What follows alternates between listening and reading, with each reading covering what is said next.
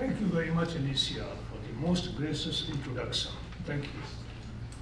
And Bob, I'm honored to be your friend too. It's a great honor. Good afternoon. I appreciate the invitation, Mario and Kathleen, to speak at the National Day of Glass. It's an honor and great pleasure to do so. My brief talk will be on indispensability of glass for sustainable development. Now, we already have had many excellent talks today that link glass to sustainability. So of course, I'm not going to spend 20 minutes repeating all those things. What I'll do instead is focus on some high value, total high value, I should say. Almost everyday material containing glass, which we take for granted. And yet, without that, we cannot handle the challenges we are facing in the climate sector. And I'll also, being a technical person, try to bring in some data as well, if time permits.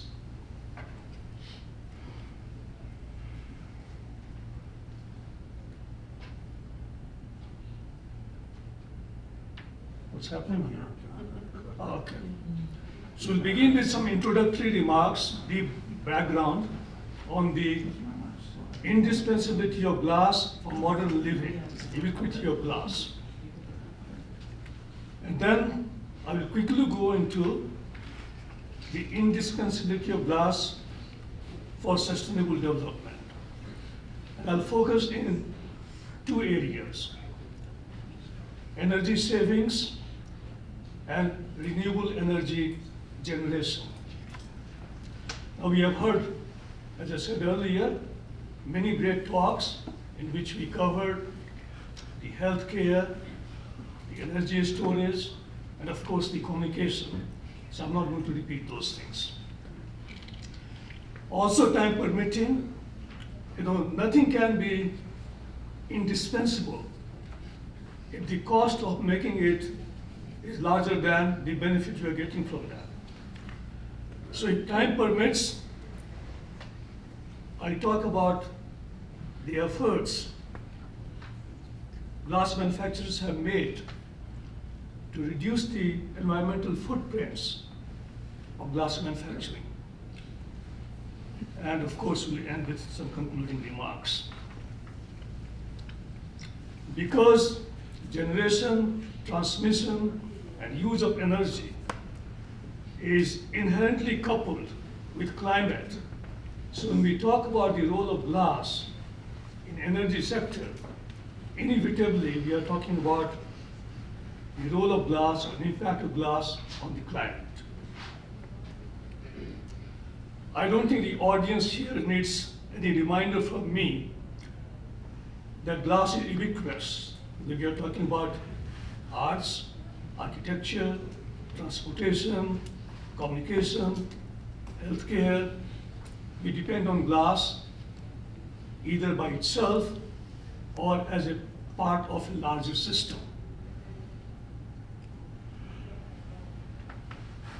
I will highly recommend this article to people who may not have come across it yet. It's by Douglas Main. It was published in 2018, titled "The Most Wonderful Material," or the most important material. And here's a quote from there: "Without glass, the world would be unrecognizable." So the word sustain means, as we all know, is linked to endurability, durability. Something must endure. Two words are coupled. So for anything, any system to be sustainable, for sustainable development,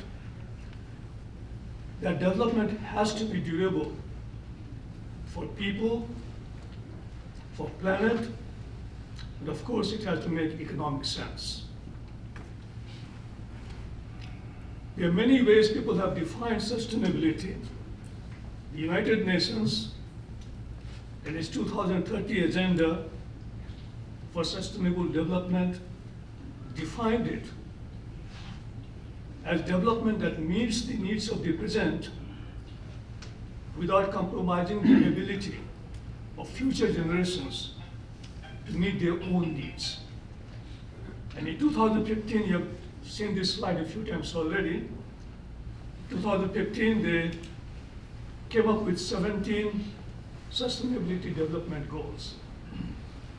And the proposal that was submitted by Alicia to the UN General Assembly, that proposal established that glass and glass-affiliated organizations are playing indispensable role in 11 of the 17 development goals. That was a pretty convincing proposal to the UN. All right. So I mentioned before there are many ways in which glass is critical for sustainability. And in my brief period here, I'll talk about energy savings and renewable energy generation. You already have heard several references to energy storage, healthcare, information, architecture, and infrastructure. So let's begin with some data. Here is the total energy consumption in the US in 2020. That's the left-hand pie. That was about 93 quadrillion BTUs.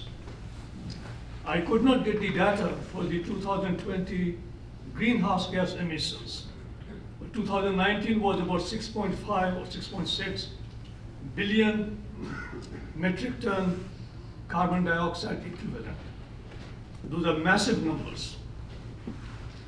The left pie chart shows you the distribution of that energy. And you can see that about 40% of that 93 quad is used in residential and commercial buildings. Again, huge numbers.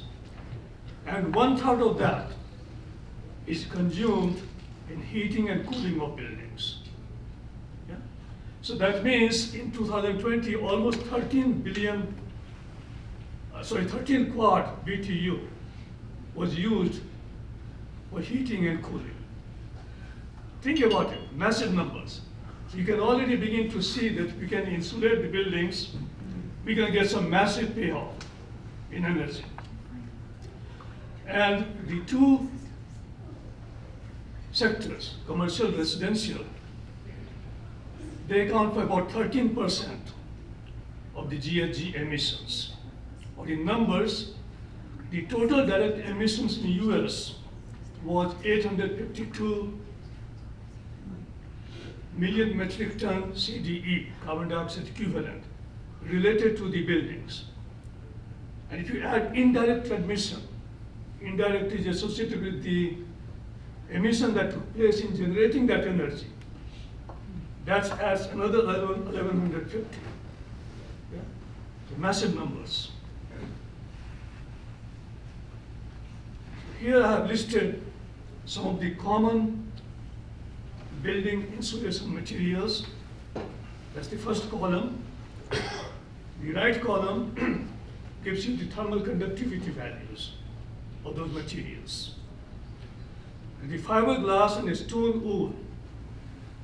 Most glass companies which make fiberglass insulation are also in the stone wool business. They are the largest insulation materials in the building sector, about 40%. And this is what is eye-catching. So if you use insulation, fiberglass or mineral wool, the energy that you save in first year alone is 12 times the energy it took to manufacture it. So that makes it indispensable. Okay? If you figure that a building lasts for, I don't know, 25, 30 years, you can see that it's a gift that keeps on giving. You recovered all the energy that was made in about an order of magnitude of that in first year alone. And the 2020 global market for insulation was, for both fiberglass and mineral wool, was almost 28 billion US dollars. All right, another very common thing that we come across without thinking about are the windows. See what happened here, okay.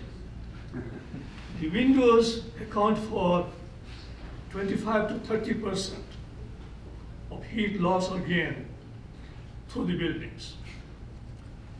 And the smart windows, which manipulate the transmission characteristics of light through thermochromic, electrochromic, or photochromic effects, suspended particles, have the potential to cut that down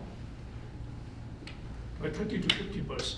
So again, a very common material, not common material, but common product that plays an extremely important role in sustainability. Another way in which glass saves massive amount of energy is through glass fiber in the glass fiber reinforced composites. And here in the table, you can see some lightweight material. If they can be used in the chassis of the automobile, the potential for weight reduction. A 10% reduction in vehicle weight ends up saving 6 to 8% of fuel. And glass fiber composites can reduce the weight by 25 to 35%. So again, big numbers. Of course, it is also used in other applications besides automotive, in aerospace, in marine, in high-speed trains. So now we'll come to the role of glass in renewable energy generation. We again begin with some data from 2020. So remember, the total energy usage was about 93 quart in 2020. And the distribution of the source where that energy came from is in the pie chart. So the renewable energy represented 12% of that. That is not a massive number, but that 12% is much bigger than it was about 10 years ago. And for the first time, I think in 2019 itself it happened, that renewable energy was larger than the coal. You can see it here too. Out of that 12%, 37% come from wind and solar. And glass plays an extremely important role in both those sectors. So here are some data. Between the 2010 and 2020, the cost for the onshore wind generation has gone down by 56%. That's why it overtook coal. It's not someone trying to kill coal industry, it's the economic factor. The global installed capacity went up from 178 to 699 gigawatts. And the glass fiber reinforced plastic in the wind turbine represents the largest factor, largest component in the composite market, about 55%. And the business is expected to grow to about 19 billion by 2026. So that is the panel for the wind. Now we come to the photovoltaic. The cost reduction there in the same time frame, 2010 to 2020, is even more dramatic, 85%. And the global installed capacity has gone up from 42 to 714 gigawatts. And the global solar market was 52.5 billion in 2018. I found that number hard to believe, but it's 2026. It is expected to grow to 223 billion. Now, as I said earlier on in the second slide, I think that the benefit that we're deriving has to greatly outweigh the cost. So we already showed you the fiberglass insulation, mineral insulation.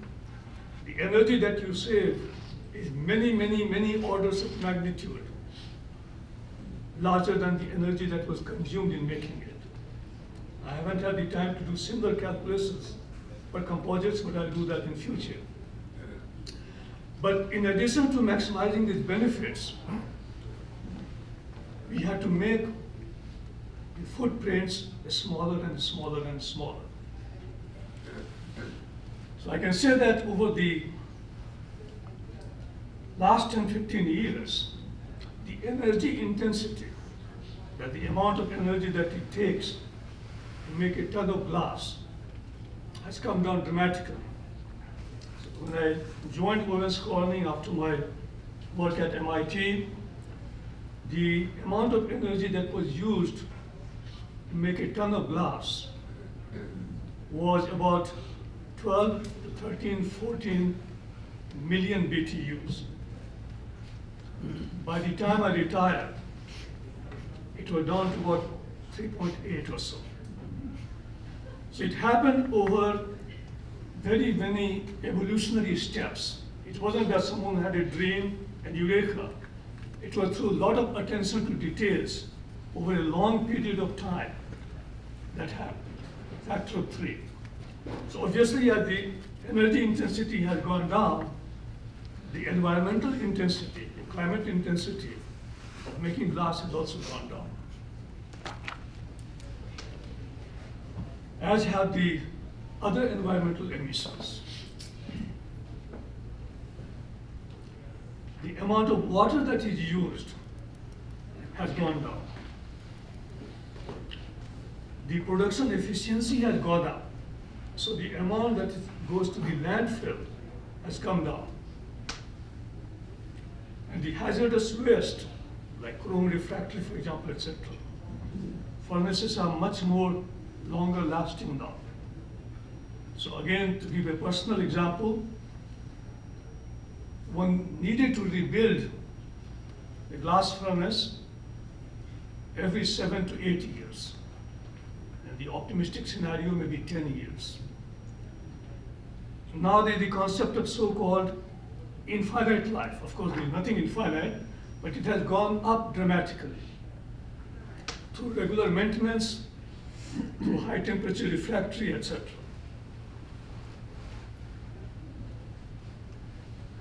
Similarly, the amount of energy that is used, the fraction that comes from renewable has gone up.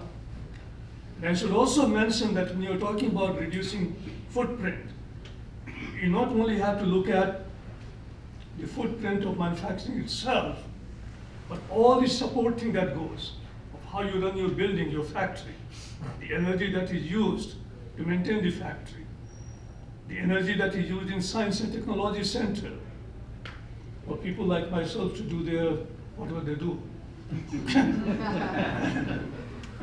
So we have to take a holistic look. There's also been a dramatic increase in the recycle and reuse of effluent water. And you have to be the part of community. So remember, for development to be sustainable, it has to be durable for people, for planet. In addition to make economic sense, you have to do that as well.